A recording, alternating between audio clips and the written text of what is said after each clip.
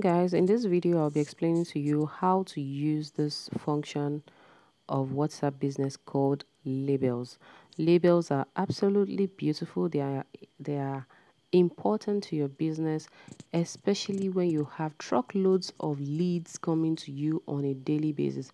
It is basically ways by which you can segment your customers into various levels at which they have gotten to with you. Okay, so we have this is the default labels that comes with your WhatsApp business. You can edit it, you can delete it, you can create a new one, and so much more. So you can add new customers to your label. You can add new orders, those that just purchased an item from you.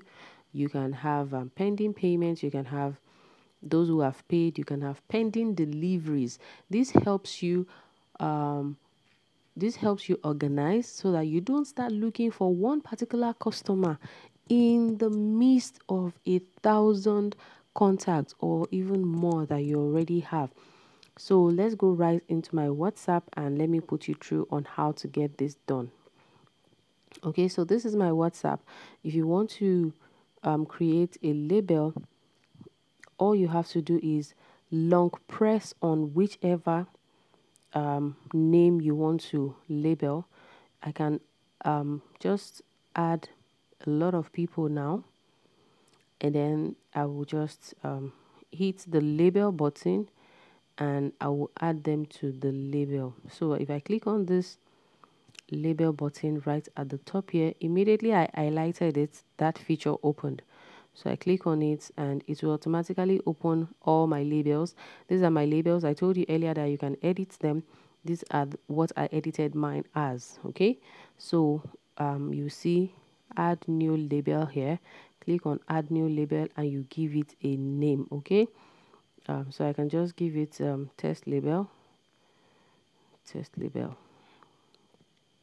and click on save, and this will automatically save. Once it saves, it will appear on this place. It will be the last one that will appear.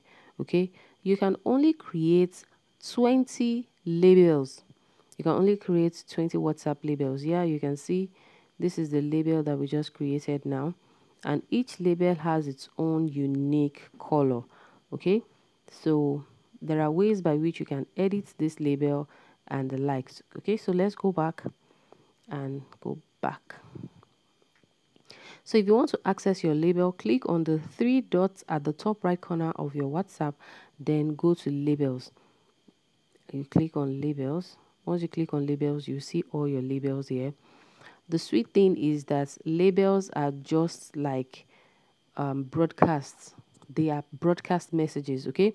So if you want to message people that are already on your labels, you click on once you click on labels and you get to this place, click on the particular label you want to message, then click on the three dots at the top right corner, then you see message customers.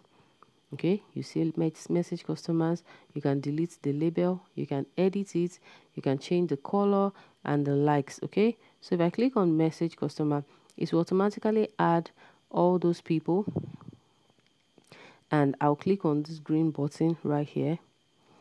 Once I click on this green button, it should automatically create a broadcast list out of this particular contact, out of this particular label. One thing you want to do is whenever you are sending messages to a broadcast list or to a label, please note that your customers are going to receive the message individually. So type a message as if you are talking to just one customer. Okay, type a message as if you are just talking to one particular customer. Okay, and this message is going to deliver to them one by one. So you just type in whatever you want to type and click on this green send button, but I don't have anything I want to type right now, so I'll just exit this. So another thing I want you to note is that the best thing for you to do is to respond to your labels when you send them a broadcast message. Respond to them one by one, because messages the response they will give you from the first message that you send to them is absolutely going to be individually different. So you have to respond to them one by one. That's the best way to go about it. Okay, so I love this particular feature because it is less stressful. So you can see that I have pending ad status. If you pay me for WhatsApp status, I'm going to add you here so that I don't forget to post your advert. If I have an order, if you place an order with me and I haven't delivered it, I'll put your name right here, pending deliveries. So I'll just quickly come here and chat people that have pending deliveries with me. Okay, so that is it. What else do you need to know about label? Let me see. Let's go to labels again.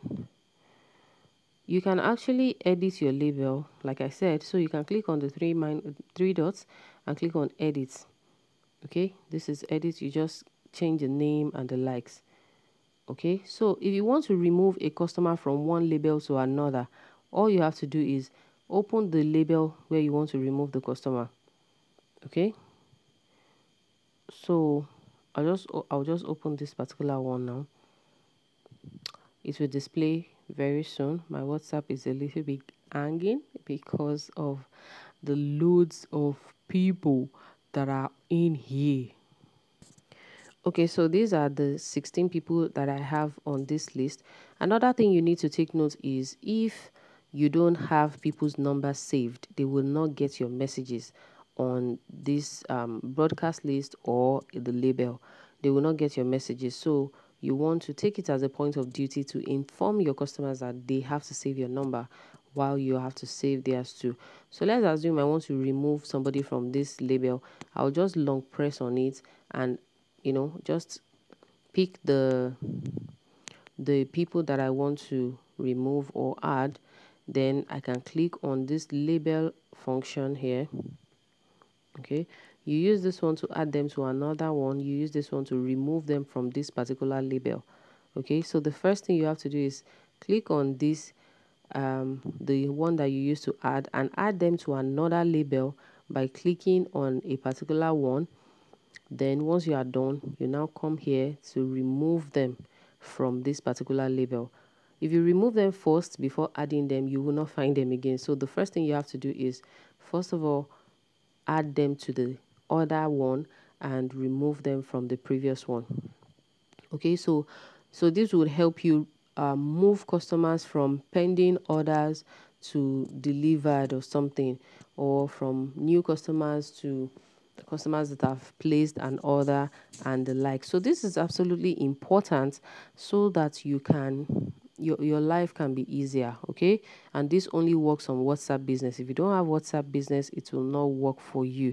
One of the reason I'm using this label, you can see I have over 10,000 contacts right here, 10,959 contacts at the moment.